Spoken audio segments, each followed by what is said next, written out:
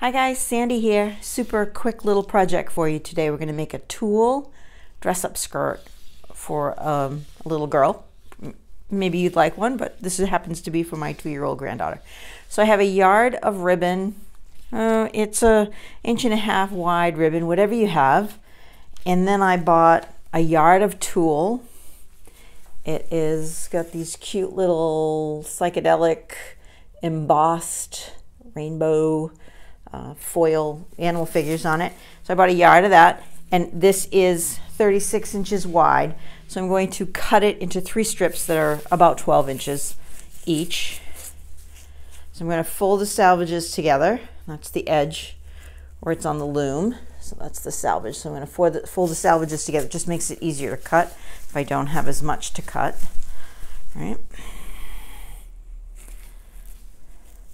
Make sure it's nice and neat. This is for dress up, so we're not going to go crazy. And then I'm going to fold it in half again. And so now I have this piece that is 36 inches long, approximately. I didn't cut the ends very straight. And I'm going to rotary cut 3 pieces so they're 12 inches long.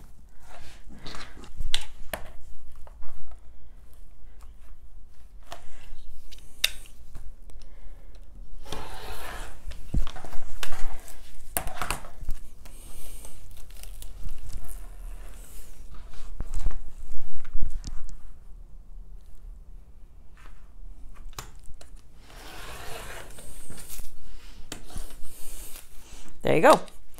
Now this happens to be a one-way design, so I'm going to make sure, oh, maybe it's not.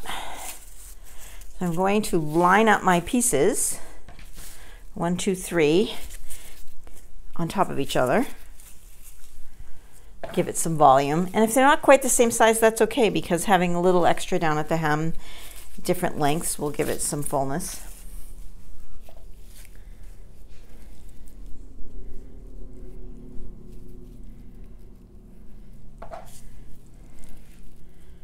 All right, so I'm going to take all 3 layers and just pin them together.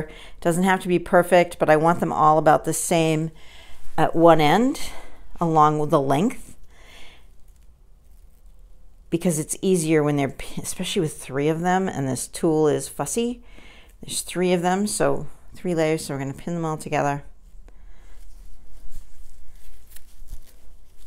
Just so when I take them to the machine and baste them, it will be easier for me, because it's easier to do it while I'm here. And again, right, it's not, we're not looking for perfection. This would be really cute if you had like a purple tulle and this was the top layer.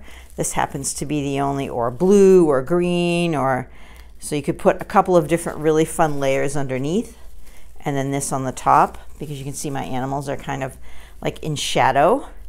So you could, if you had a lot of grandkids or a lot of little girls to make this for, you could get 1 yard of this really fun fabric and then just the simple tulle, which is, gosh, pennies, right? It's, I don't know, $2.99 a yard or something like that at Joann's. So I'm sure it would be super inexpensive. And if you got 1 yard of this fancy stuff to go on the top, you could have a whole bunch of these little guys and they would be so cute. All right, now that I have this pinned, these 3 layers pinned together, I'm just going to baste them. I'm going to do 2 rows of basting, which is the largest stitch I have on my machine, so I can gather them. And after I finish basting them, I will be back. All right, I'm back. I've basted these 3 layers together, and the goal of the basting is twofold. So you can see here on the edge, I have 2 rows of basting, did it in red, and that goes all the way across. So it holds the 3 layers together, and if you pull on the top 2 threads or the top bottom threads, the 2 bottom threads, so if you take a hold of these 2 top threads here and you pull, it will gather all of this up. Now, these skirts are everywhere. I mean, if you actually made a skirt and sewed the back seam, you could put a layer or 2 of this tulle and then a solid layer underneath. The only thing you don't want to do is you don't want to pull this so far that you're going to pull it out the other end. So I'm going to do about half. I'm going to get it all nice and scrunched up together. Then I'm going to go to the other side because I don't want to pull my threads. I don't want to pull my threads all the way through. So you can see my threads are here on the other side. So I'm going to pull these. So I grab the two top ones, two top threads. And I still have these two in the back. I'm just going to pull these again. All right. So like I said, if you had a skirt, if you made a little skirt, you could just sew a seam up the back and add this on top of that solid skirt and you would get the same type of effect, but it would be wearable. This, for this purpose, it's just a costume. It's just for fun. All right. So it's all gathered together. I have my little skirt. Now that's probably too small for her, so I'm going to let it out a little bit. She's just going to tie this around the back because it's just for play. So I have the desired little skirt that I like. Look at how puffy that is, right? And the bottoms are uneven. It's okay. That's the look.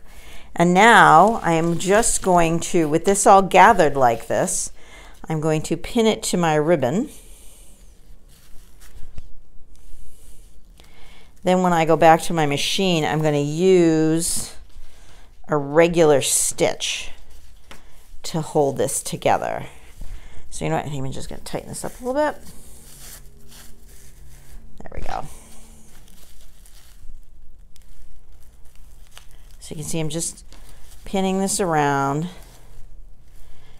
So if you were going to make a regular skirt out of this, you would probably attach this little ruffly tulle thing to the skirt and then put the waistband on. That's what I would do.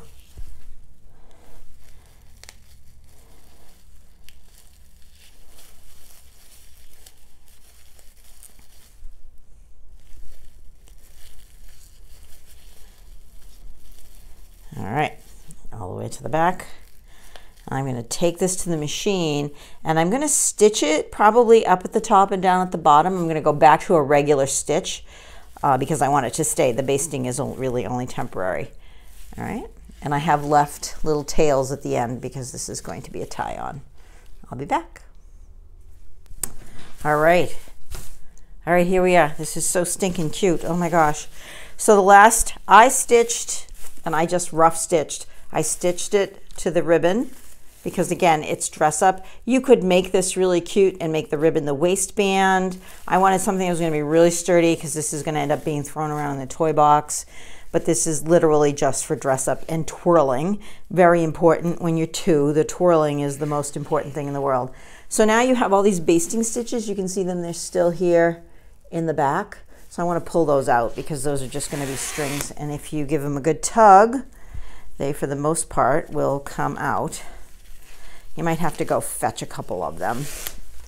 All right, so you're going to go through that. You can put a little angle on the ribbon just to add to the cuteness.